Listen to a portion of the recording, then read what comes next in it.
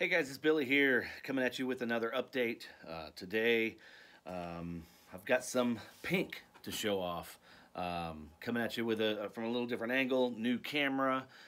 Still working out the bugs with the lighting, and hope everything is gonna work out okay. But anyway, I went into the record store, my local store, about 2 weeks ago, and was gonna pick up or order the new Pink, which is Beautiful Trauma.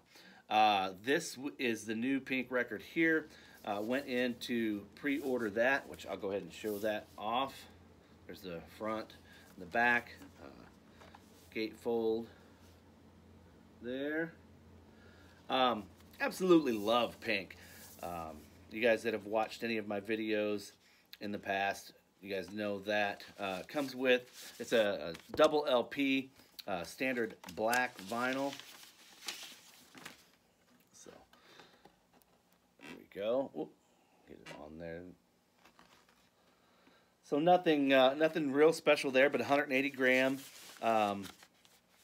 black vinyl, 2 LP set, come with a download card and a really nice booklet here as well. So you guys can see, I'll just flip through basically all the lyrics in a real nice booklet. They did a great job laying this out. Very cool. And the price on this was awesome. It was $18.99 for a double LP with the digital download, and this booklet was a nice surprise as well. Of course, they don't ever advertise any of that stuff. It's just kind of a bonus. You know, you either get it or you don't. You don't really know until you open it up and see what you got. But I was pleasantly surprised with this one. I've only had a chance to listen to this record one time through, but on that first initial listen, I was blown away. Like I said, I love her stuff, but some of the songs that really hit me right off the top were Beautiful Trauma, Revenge, which is the duet. The song, it's not really a duet, it just features Eminem. What About Us, which is the single, the current single on the radio right now. Barbies, We Lost It, Better Life. So much good stuff on here, but that's the new one from Pink, Beautiful Trauma. So I went in to order this record a couple weeks ago, and I just said, hey, I want to order the new Pink record. And so he pulled up Pink on the computer, and he's like, which one? Misunderstood? And I'm like, no, that one's not available on vinyl. And he's like, well, yeah, it is. They're showing it. So apparently, last week, they reissued. Not only did that come out, but they reissued the first 3 in Pink's catalog. So I already had a copy of Try This, which was printed in a limited edition in like 2003. But these were super cool. I believe the first 1,000, and I may be wrong on that. It might be the first 2,500, but I believe the first 1,000 were printed in colored vinyl. So here is Pink's debut, Can't Take Me Home. There's the back. And I believe, and all these are double LPs with a digital download, custom inner sleeves. So here's your inner. Like I said, just beautiful packaging on these guys. And this one is on gold vinyl. I'll pull that out and show you that. Real nice gold. It's got a little bit of a swirl to it. I don't know if you guys can see that there. But just a little bit of a swirl. But it's just primarily a gold vinyl. Very nice to finally have these on LP. There went the digital download card, but there is Pink, Can't Take Me Home, her debut, and then the follow-up to that It's Misunderstood. And actually, I want to touch base back real quick on here. Some of the songs off of here that I just love, that you guys will probably know if you're into Pink, or maybe if you're not. I mean, if you're into popular music even. But Most Girls, There You Go, Can't Take Me Home. Some really good stuff in here. But 13 songs on this record. And then we'll jump to Misunderstood. There's the front. And this one has Don't Let Me Get Me, Just Like a Pill, Get the Party Started, 18-Wheeler, Family Portrait, Dear Diary. Gosh, so much good stuff on this record. There's the back. Again, this is a double LP with custom inner sleeves with the lyrics.